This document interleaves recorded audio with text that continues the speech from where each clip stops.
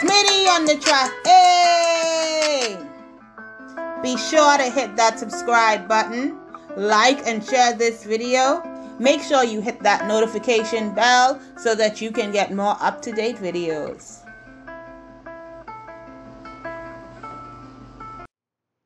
Welcome to Candid Conversations, the spot where we get our tea directly from the source.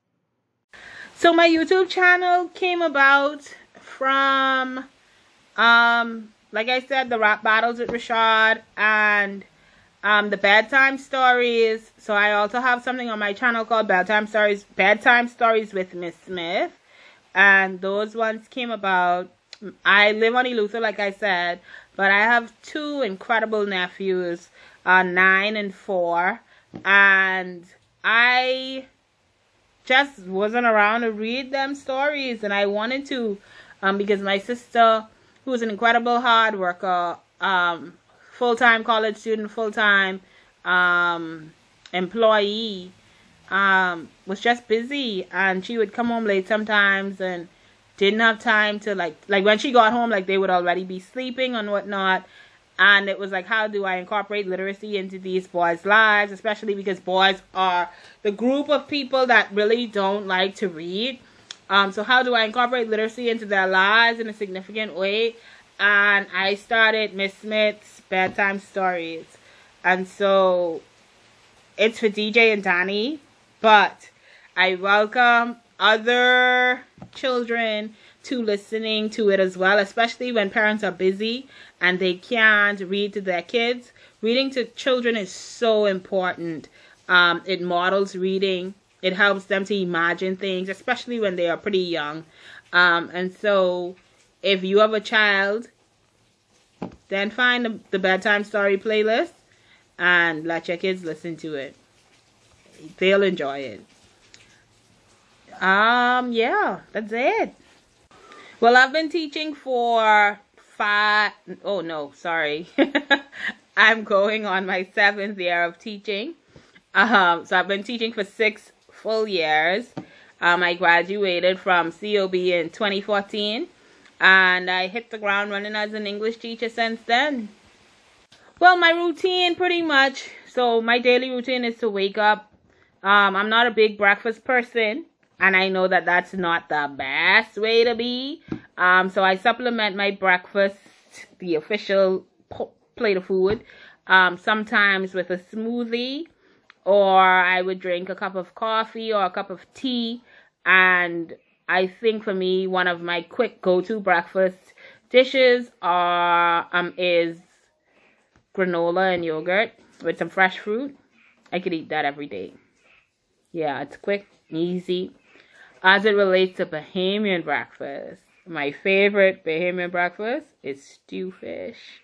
Stew fish with Johnny cake or a nice hot piping bowl of grits. That's my favorite breakfast. So anyway, back to the question. After I eat, after I make breakfast, sometimes my breakfast is on the go, or I have the luxury of eating it at home. I work a lot. I like to work. I work on a lot of different projects. I work on a lot of different things, personal and job related. I like planning my lessons for the week or for the next day, planning my activities, getting those things together. I try to be as organized as possible, so that I know what I'm doing and I'm giving and delivering to students the best quality of work that I can deliver.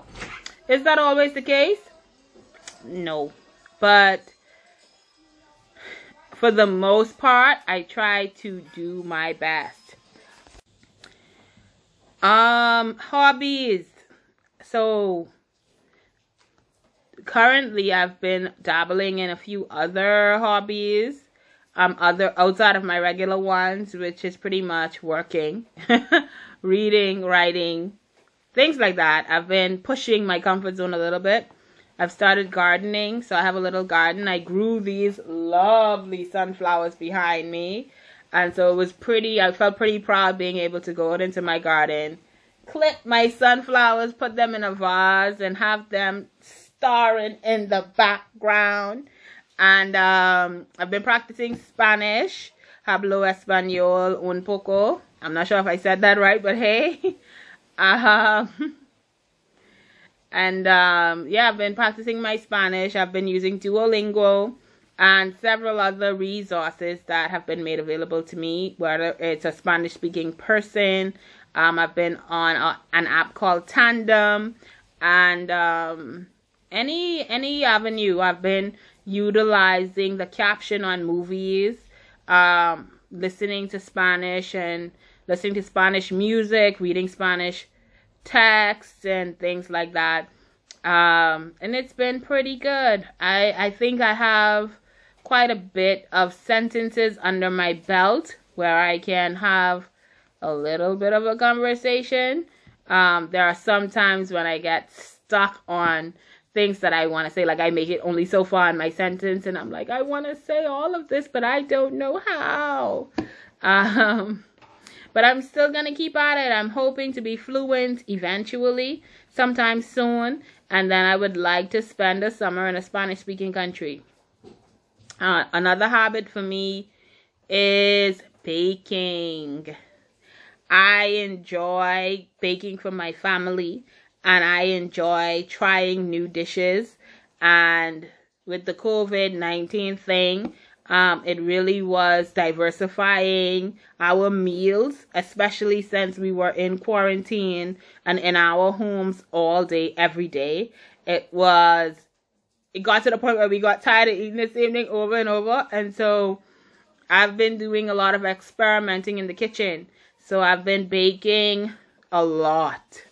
I've made donuts from scratch, blueberry muffins, strawberry muffins.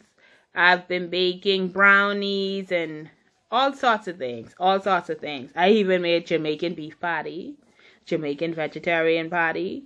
It's been a journey, and my family enjoys it, and it's pretty good. I've made egg rolls or spring rolls. I did not realize it was not that complex. And they taste pretty good. What do I do in my spare time? In my spare time, I work. Well, I work doing things that I love doing. And those things include creating my YouTube videos or writing my songs. Writing in general. I'm writing a book. I'm working on a book. Miss Malcolm, you hear that? I'm working on a book. I'm working on a children's book. And the purpose of the book is to celebrate Bahamian culture and to recognize the components of Bahamian culture that makes us Bahamian and why we are such a unique people. And the book is a collection of short stories. Actually, is more than a collection of short stories, because in the book I wanted to expose students to different genres of literature, different varieties, different formats is the correct word, different formats of literature. So I wanted to give some prose, some poetry, and things like that. And it's centered around two main characters, Mimi and Suki. And you'll learn more about that later. And other than that, I read. I love reading. I enjoy reading. It's one of my favorite things to do. I think that literacy and reading is, well, same thing. That's redundant. Takes you around the world. And when you're reading, like, for example, I had my first blueberry muffin in my imagination. You know, because I read a book where the main character was a baker and she owned a little cafe and she made the most amazing blueberry muffins and I had to have it. And so I went to an ice cream parlor around where I used to live and I saw blueberry muffins on the menu and I had to have one. And I bought a blueberry muffin and it was the most delicious thing that I ever had in that moment. And since then I became hooked to blueberry muffins. I would go to the store every other day and buy 4 of them. They were like $2.50 each, and so I would buy my blueberry muffins and enjoy them at home after warming them for about a few seconds in the microwave. Yeah, man. Make sure you subscribe to my channel, like and share this video, and comment below. I look forward to hearing from you. If you need to reach me, please shoot me an email at readingroom242@gmail.com. If you are a teacher making waves in the field of education, or you have your own YouTube channel and would like to be featured on my channel, let's have a candid conversation. Email readingroom242@gmail.com to let me know.